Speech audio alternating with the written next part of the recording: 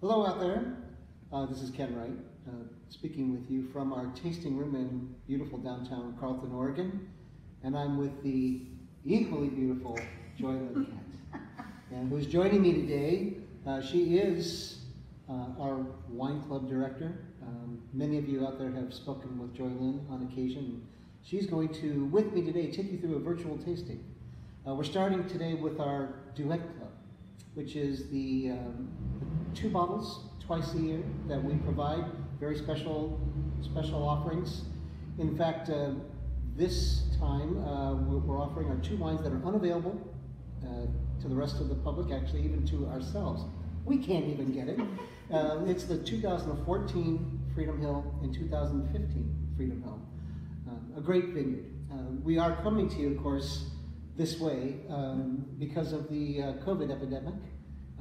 And sadly, we can't be together to press flesh and to be able to be face to face. This will just have to do in the meantime. But we appreciate you tuning in. So Joylin, do you want to start with tasting? Yeah. So hello everyone. I'm Joylin, and we are going to taste through these wines today of the 2 Pinot Noirs. This is the grand unboxing. So number 1 is going to be the 2014 Freedom Hill Vineyard. And then number 2 will be the 2015 Freedom Hill Vineyard. Can I help? Sure. Here, I'll grab this.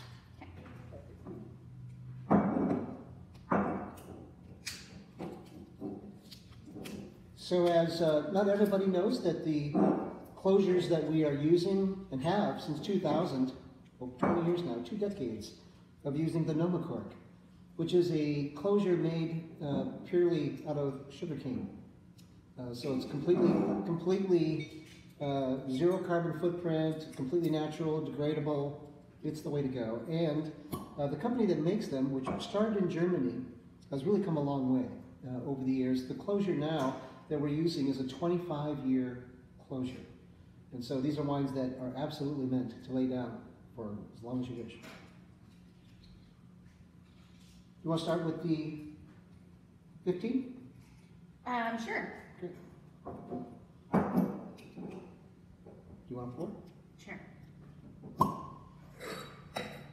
So Ken, would you taste the 15 first versus the 2014?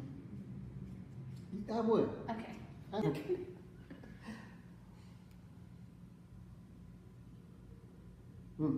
So this is a beautiful red, vibrant color, garnet, if you will. Still the robe or the edges of the wine, really still pretty, quite vibrant. Still the deep pigment, not brick at all yet, which shows that health of a young wine.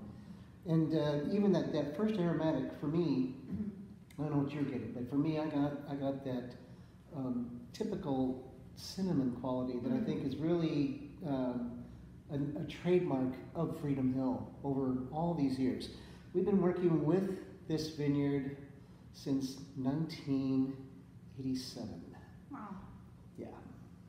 87, it was one of the, we began in Oregon in 86, and so in 87 we started with 2 vineyards that we discovered that year that are foundational vineyards for us, Freedom Hill and Canary Hill. And we are still working with them. Over the years we ended up leasing Canary Hill and farming it beginning in 96, and finally bought it from the Daniels in 2005. So we've had that vineyard. That's been part of our stable of vineyards for so many years. Freedom Hill as well. But Freedom Hill is still owned by the Duchets. And Helen and Dan, of course, created Freedom Hill back in the very early 80s. Again, we began with them in 87, been with them every year. We are, without question, the longest term customer that they have. Wow. No one's been with them as long as we have. And with that kind of longevity, that kind of experience that you get with that kind of longevity of a relationship, you learn a lot. And over the years, you really understand the vineyard in great detail. And it allows us to perfect what we do in terms of how we farm and how we protect and make the wine. And so it's again, it's been with us for many years. Now, their son Dustin has taken over the helm of the farming, and he's doing a great job. It's beautifully farmed. It's a really great, unique site. Down in the Coast Range, it's the furthest south of all of our sites, but it's in the Coast Range, so it's close to the ocean, not too far south of the Van Duzer corridor, so it's a coolish area. The fruit tends to be, because of that, it tends to be a little later to ripen, because it gets some of that cold air, that ocean air. It does typically come into harvest later than most of the other vineyards. Yeah, and Joylin, just so you know, what do you... And Dan and Helen are really great people. Helen comes out and she is part of our wine club, so they're both great people. Yeah, and what we really love, really love, are her cookies. Oh yes, she does make very good cookies. Every harvest we get a massive tray of fantastic chocolate chip cookies that are crazy delicious, and they are. I mean, I can't even get to the winery with my load of chocolate chip cookies without being completely overwhelmed by everybody there, taking cookie after cookie after cookie. They're gone that day. It's just amazing. Well, should we try the next one? Yeah. It's pretty.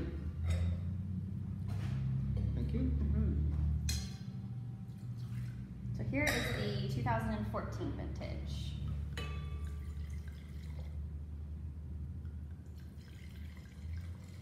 '14 and '15 were very different years to discuss vintages. Both ripe, beautifully ripe. '15 though was a huge crop by Oregon standards, and a very warm year.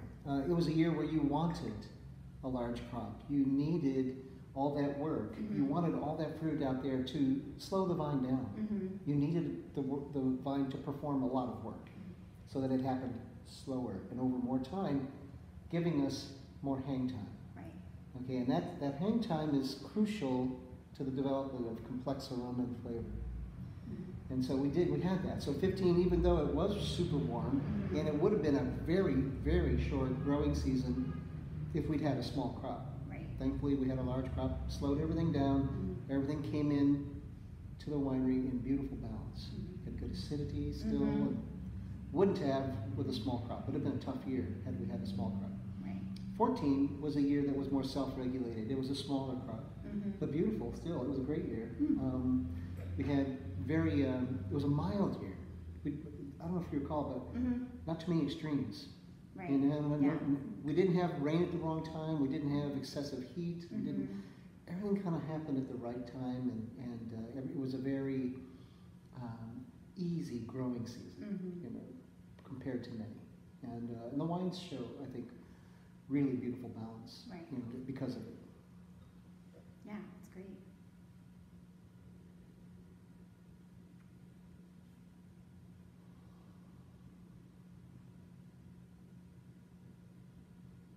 Again, you get a little bit of very small amount of that cinnamon, a little more cola, maybe. Yeah. Do you get that? And anise, licorice. Absolutely. I think that you find also that in the marine sediment sites that the wines do have plenty of fruit, but you get a little more of those spice elements, don't you think? Absolutely. And I would agree with you that the anise is definitely part of that. Yeah, I feel like it's more in the 2014 vintage than it was in the 2015. Yeah, I agree, big time. Really complex, just beautiful. Well, we hope that you are able to enjoy these wines as well, and you are drinking with us. And if you want to stop by our tasting room, we're doing curbside pickup, or there's free deliveries in the local area, in the Portland area. So one of our sales team, or even Ken, will drop by and drop your wine off on your porch. Indeed. and we're happy to do that. We'll just simply pull up to your home and from the deliver to your doorstep. Go a few steps away and salute you as we take off. But please do take advantage of that. We're happy to provide wine to you with this service. And thank you guys for being club members. It's much appreciated. Yeah, thank you very much. Cheers. Cheers.